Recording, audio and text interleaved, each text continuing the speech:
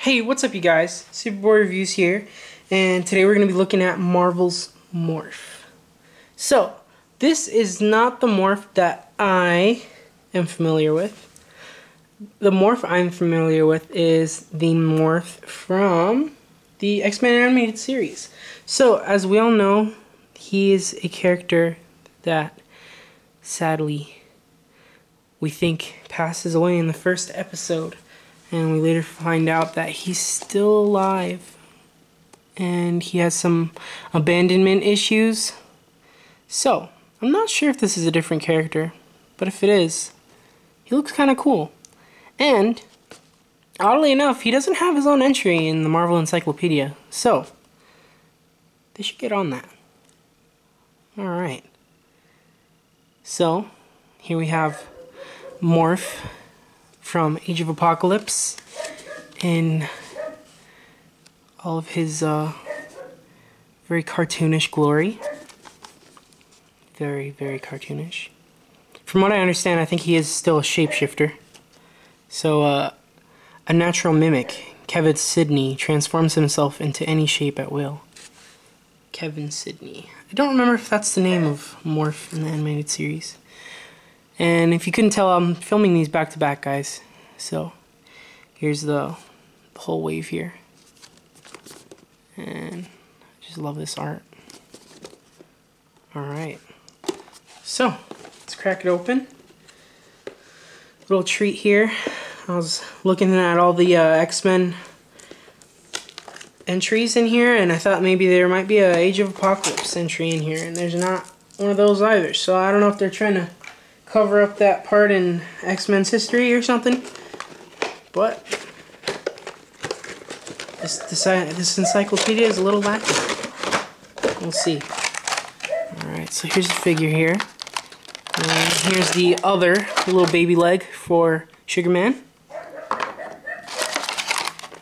And let's get him out of here. His cape is a little stuck here. Alright, so let's get that off the back end. Alright, so here's Morph. I guess with this body you could probably make an animated series Morph. You could steal a jacket off of that Cyclops, or even off an old man Logan. Build a pretty cool Morph. Sculpt him some hair. Alright. So here, so his cape ports into his back here, and it sits okay. So you can tell he's part of Magneto's X-Men, because he has the Magneto collar like all of the other ones of Age of Apocalypse X-Men.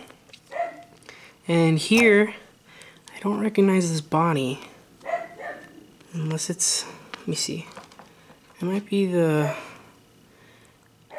Spider-Man 2099, to be honest.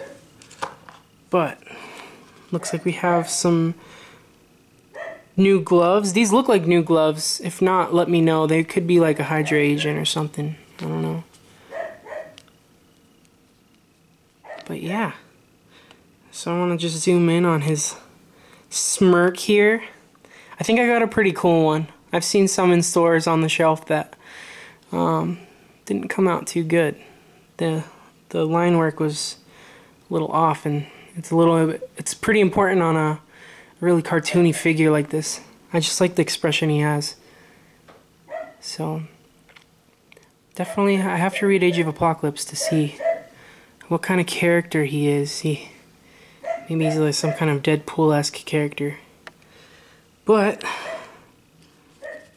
alright. Let's see how he scales with Wild Child here. So, I think it's Wild Child's hair, or the way his head sits, but he's a little bit shorter than Wild Child. And of course, as he should be, he's taller than Logan. And I think Logan was the most hurt when we lost Morph in the series. because that was his one of his only friends, one of the only ones who laughed at his jokes. Dark humor. Only one who could make Logan laugh. Yeah, guys. So, I'd say this isn't a must-get. He's a very obscure character. If it was the representation from the animated series, I'd say he'd be a must-get, because, man, just to complete the team from the Saturday morning cartoon, that'd be so awesome. He's a new character, though. So if you are into X-Men and collecting X-Men and Age of Apocalypse, I'd say that you would want to get this guy. He's pretty cool. His line work's very clean. Let me see. There's none on the back, but I'm not sure if there should be any on the back. Like I said, I'm not too familiar with his suit or his costume. But I'm glad I picked this guy up. He's pretty cool. He has a nice flowing cape, flowing to one side a little bit. Still hangs pretty straight. So he looks good on the shelf. So yeah, guys. If I was going to rank this figure out of 10, I'd give him about a 5. But that might just be from character design. He's a little bit simple. But he's pretty cool still. He's cool in a simple way. That's Morph, guys. Yeah. Alright, guys, so the last figure in our wave is going to be Dark Beast. Stay tuned for all your Geek and Collector content. Like, subscribe, hit the bell. Make sure you see the rest of the wave, guys. Thanks. Bye.